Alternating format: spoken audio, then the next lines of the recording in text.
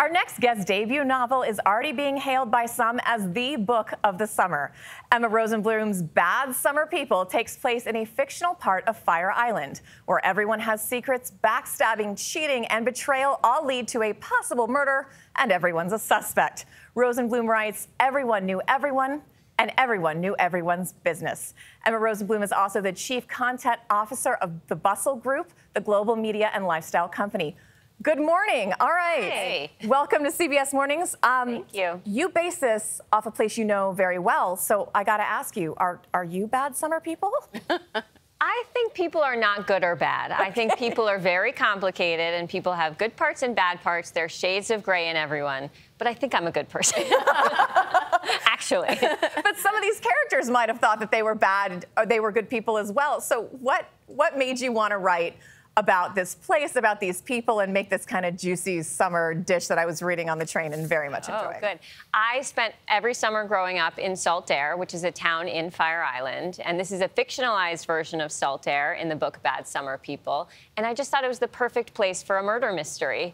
Everyone's contained. You have to take a ferry to get there. No one locks their doors, and everyone's known everyone forever. So who's going to get murdered and how that happens, you'll have to find out in the book. Fictionalized, you say? It is. I mean, but that caused a little bit of a problem for you, right? Well, last summer, a leaked manuscript of the book went around town, and people did start to guess who was based on who, but they are all made up. They're very heightened versions of the real kinds of people that you would meet in a summer town outside of New York City. Oh, that must have been terrifying.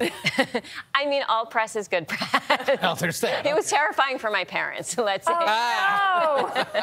You know, are they getting like Facebook messages from people like, am I this person? Right. Am I this person? But ultimately, everybody kind of wanted to be in it also. Right. If you're left out, you feel a little bit left out. Why am I not in the book? Well, it's very sort of White Lotus. Like, I found myself thinking, oh my God, I can't stand these people, and then turning the page to find out what's going on in their lives. What is it about wealthy people? Like, the idea that wealthy people may be miserable underneath, even though their life is so glittery and perfect. But that's exactly it. It's so juicy to think, okay, you have so much money, you can buy as many homes as you want, you have everything you want, but underneath there might be a deep unhappiness. I think that that idea really draws people in, and they want to be a fly on the wall and see what that's really like. Now, when I first heard the premise of this and the name of it, I immediately thought they're turning this into a TV show at some point, which they now are, right? Well, I hope so, yeah. So it's been optioned by Amazon Prime, so we hope to bring it to the small screen as a limited series at some point soon, so fingers crossed that that happens. Who's in the dream cast?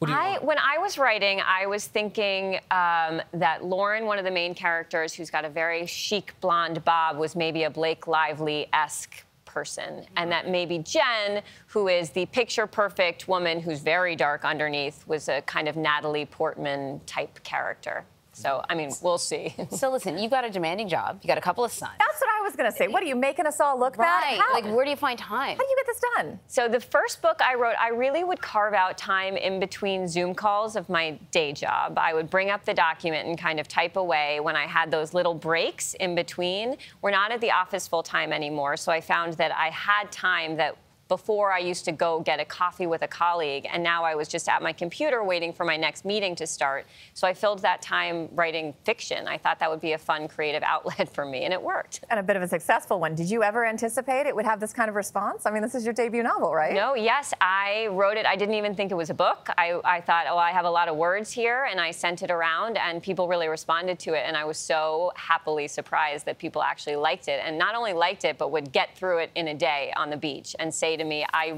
didn't want to put it down. That was so gratifying. It is the perfectly sized book.